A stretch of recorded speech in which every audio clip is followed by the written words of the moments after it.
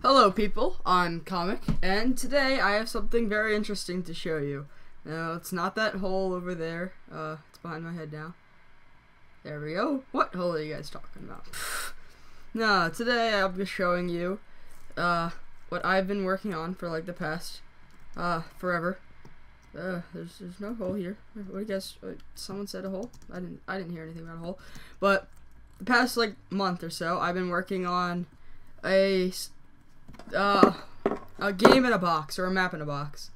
And what that pretty much is you take this huge box that's made out of bedrock so no one can break into it, you plop it down in a world, and then you get your friends, you put it on a server, and then you get to play some games. Well, you also don't have to get your friends. I mean, some of them could be single player, but that's besides the point. What I did is I did One in the Chamber, which for anyone that plays Call of Duty Black Ops, you'll know I personally don't play that game.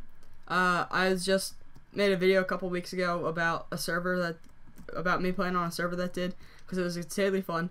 So pretty much what it is you get a bow and you get one arrow and a sword, and whenever you shoot somebody with the arrow, it's an instant kill. If they die, you get another arrow, and if you shoot your arrow, you miss, you have to stab them with the sword, and every time you kill a player, you get another arrow. So you can stab 3 people, and then you'll have 4 arrows to, you know, shoot around at everybody. I shot 5. So, let's... Oh yeah, this is a glitch. Okay. So, let's get right into it. This is where you spawn. Come on, give me... There we go. For some reason... That's stupid. So, what happens is, when you spawn in here, you'll spawn right where the sign is, because I'll show you how to do this later. And you got 4 options. Well, maybe more than 4, but it doesn't matter. You could either be a spectator, which will put you in creative mode, make you invisible, and teleport you to the middle of the map. You can get a help book, which is pretty not helpful. And... well, this really isn't an option. You have to press this before you start the game, otherwise the game won't work correctly. And when you're ready to start, you just jump into one of these things. A block will extend so no one else could jump into, and just start playing. So, let's move over here to see what the redstone's like.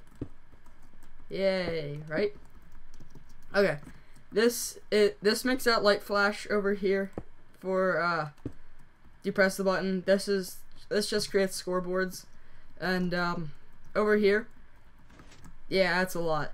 It takes the player, it does some stuff, it puts them on a team, it gives them some stuff. What's this? What's that? That's nothing.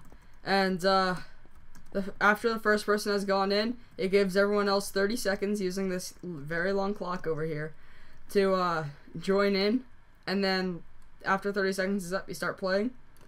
Over here is a death counter, so whenever someone loses, well, no, I'm sorry, this is how you detect the winner. Whenever there's more than 2, whenever there's one person with 1 life left, it does something and stuff happens. Yeah. I seriously forget how it is. This is the inner workings of the game. There's a death counter over here.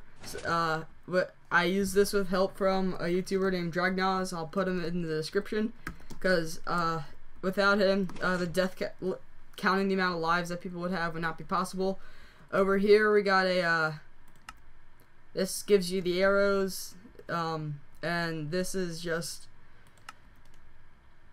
yeah, that's just some stuff. And over here, what's this one? Oh, okay. This, what is this again? Oh yeah, this makes sure everyone gets teleported over to the spawn point once they enter the server, so that's something. And over here, this makes sure people don't get too far away, because after you reach a certain limit away, a certain distance away from the center, you'll start taking damage, and that's not fun. So this over here is the spawning tubes. The players will spawn in here, land on a pressure plate, they'll get a sword, they'll get some arrows, and is that sword? Yeah, and they'll get their bow. Let's see, there you go, that's a bow. Enchant power 100 all the way. Yes, and yeah. So that's everything on the first floor. Now time for the second floor. Yay, right? All right. This is a logout detector. This took me so long. This was made. I wouldn't be able to do this without Dragnoz's help again. Using like a bunch of this, like this part right here detects what players are. So pretty much what it does is it makes people player 1, and then after that, it'll make it player 2. But if you log out, it'll start this clock up, which will put you at 0 lives, and it'll put you back to player 1. It'll reset all your lives and teleport you back to the beginning.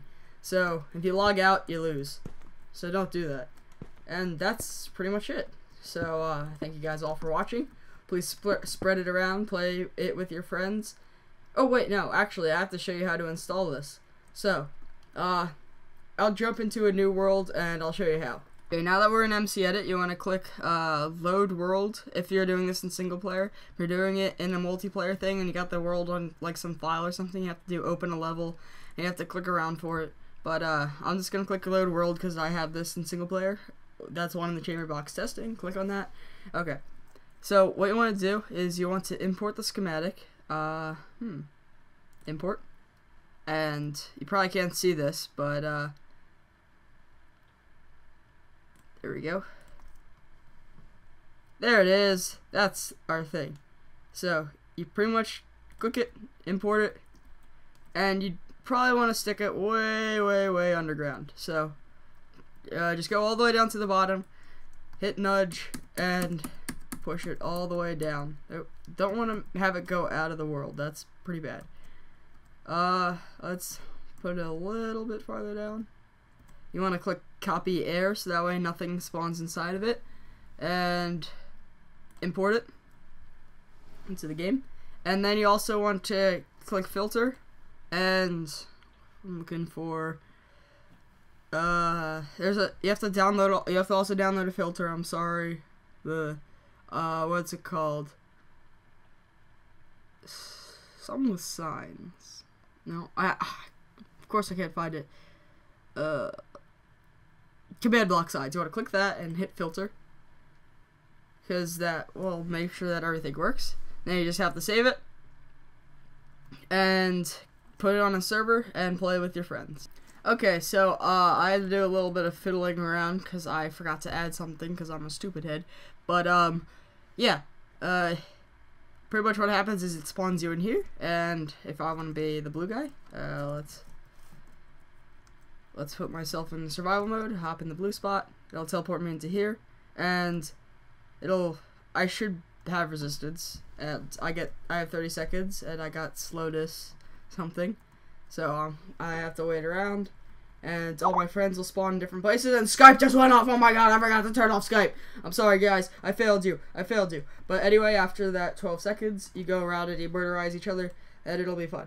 Or not the 12 seconds, after the 30 seconds, oh no, I dropped my bow, or sword, I shot my sword. So yeah, that's a great bundle of fun. It says go, you're free to go, come over here, you see your friend, you get your bow out, you shoot him, you get an arrow, woohoo, fun stuff. Alright, I hope you guys enjoyed this, I hope you guys have fun with it, make sure to play with your friends, and I'll catch you guys all next time. Peace out.